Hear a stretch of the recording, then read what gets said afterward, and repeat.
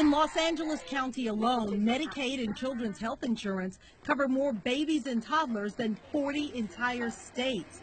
Now the Trump administration wants to pay its part in block grants. Insurers predict they'd lose billions and children would lose care. Where are those kids going to go to get their care? Right? If they can't find a doctor who's going to accept Medi-Cal, how are they going to be able to get their shot? That worries Balbina Hernandez.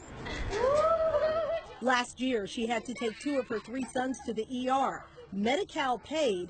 If they lose coverage, it's a big, big worry, because a month later you will receive a bill. Then you see the bill and you see it. It's sometimes you say, what? Advocates say just the threat of cuts is already having an impact. There's a real chilling effect that is associated with this environment of uncertainty, a chilling effect that is holding people back from seeing the doctor. 6 in 10 patients at this clinic are covered by Medicaid, or as they call it here in California, Medi-Cal. Now, if that gets scaled back, doctors wonder, does it just mean less money for the clinic, or does it mean patients may not show up?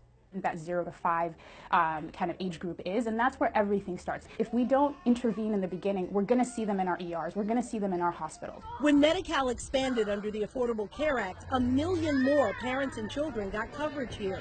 Now they could be the first to lose it, depending on what Washington does and when.